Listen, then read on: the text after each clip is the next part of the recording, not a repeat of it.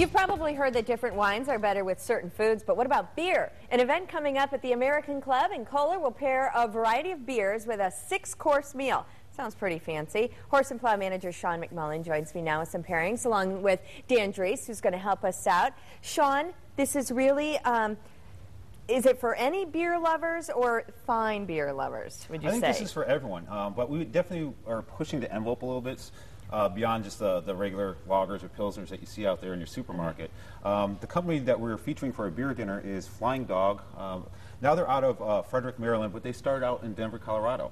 And a lot of people are looking for these different beers to Right. try out, too. It's really become quite the thing. The micro beer market has really taken off in the United States, and Europe is actually taking notice of us now instead of us always looking towards them. Isn't that nice? And that happened with wines, too. Correct. So Double Dog, Double Pale Ale is just one of them. But what's neat about some of these is also the artwork, and why Correct. is that? Ralph Steadman, who was Hunter S. Thompson's illustrator for all his articles, joined on with his company and did all the artwork for all these bottles of beer. So it's just really unique artwork and beer. So there's a story behind it, too. And this is the beer that's featured for this in the Beer Maker Dinner series. Correct, yeah. That you're having. And let's talk a little bit about the food that you brought and why you picked the beer to go with Right. it. Well, what we do is go through all the beers that we're going to choose for the dinner, taste them, and then figure out what kind of food that we're going to put with okay. it. So it's a great job. So I get to eat and drink and get paid for it. But I like my job, but yours sounds good, too. with this one, we chose the in heat wheat. It's got a fresher, crisper flavor. But it's going to pair well with the salmon and the sour cream that's a little chives and a little bit of acidity with the pickled red onion that we have. Okay. But it's an easy assembly. A little bit of sour cream on top. Decorate this, and this is something you can do at home very easily. You know, if Well, you would really impress your guests too if you got all this. If you had all this prepared ahead of time and set it out like that. Right. So this is just one of the appetizers that we have for the first course. Okay. And why did you pick this beer? Again, with the wheat flavor in this beer, it's a little bit lighter, crisper. It'll stand up to the stronger flavors that we have in the salmon here, as opposed to just a regular lager. Okay. But it still be refreshing. All right. I'm going to save my taste of beer for this one because this soup looks delicious. I don't know if people can see it Give on. you an eye of that. Yeah.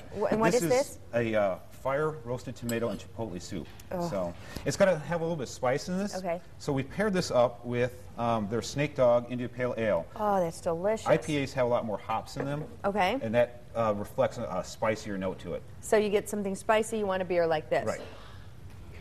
So it pairs well, and it won't wash out the flavors of the soup. It works. Yeah, It works. isn't that This nice? will up your football watching too. A soup like this and a beer like this. And I'm not really a beer person, but I love the idea of this pairing because it makes me think about what I'm drinking. Absolutely. There's complexity there. Absolutely. Right. And what's Dan working on over here? Dan is working on our Cuban-style pork sandwich. Okay. What we did Which was looks good as is, and now you're making it fancy, Dan. Yep, with a little fruit and tomato salsa, just a little bit of citrus, some lime juice, orange juice.